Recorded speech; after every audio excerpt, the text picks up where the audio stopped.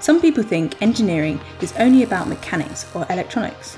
They picture a nutty professor in a white lab coat or even grubby overalls. They might even think it's boring. Nothing could be further from the truth. Raytheon UK's Quadcopter Challenge is just like any engineering project in the real world, and it demands exactly the same mix of diverse skills and thinking. Teamwork is at the core of the Quadcopter Challenge, with each person bringing a different skill to the team to help move the project forward. We need creativity. Ideas are the lifeblood of innovation.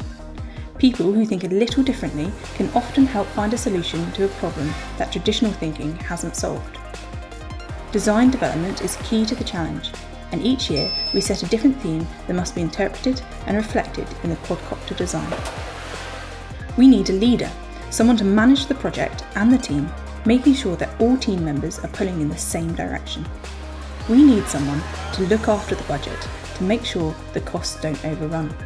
We need great time and project management skills to ensure the quadcopter is finished on time and ready to fly.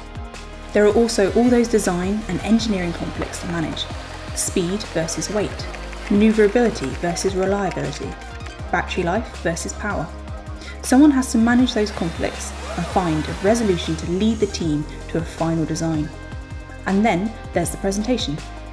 We need people with the bravery to stand on stage and represent the team. Engineers can't work in isolation.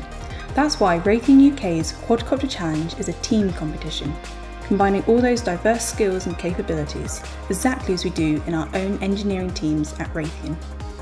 Only by working together do engineers deliver the best possible solutions to today's challenges and those we face in the future.